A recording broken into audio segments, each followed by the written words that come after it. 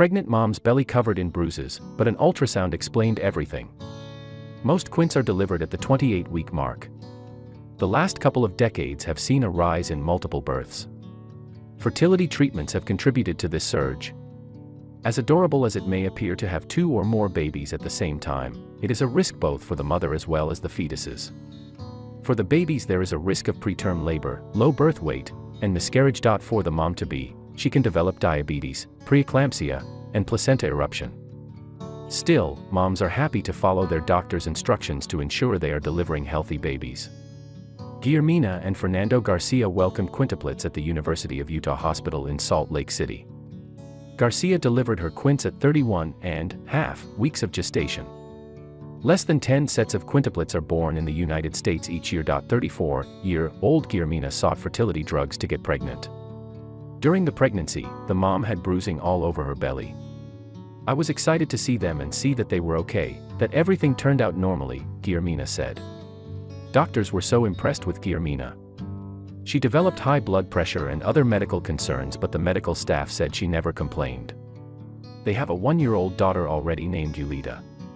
The University of Utah Hospital had delivered plenty of twins, triplets, and quadruplets but never quintuplets before.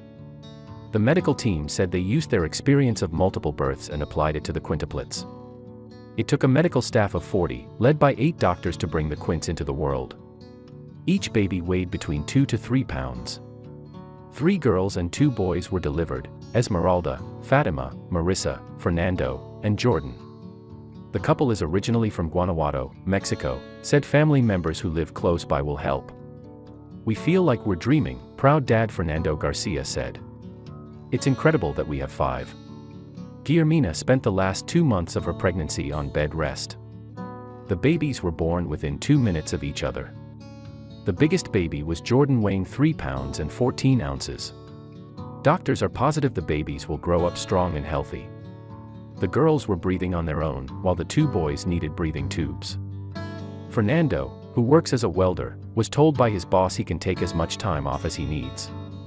When asked how they plan to take care of their quints, Guillermina said, "I don't know." Her husband feels more confident about it. "Now that they're here, we'll find a way. We're through the hardest part." The babies were expected to stay in the hospital another 6 weeks.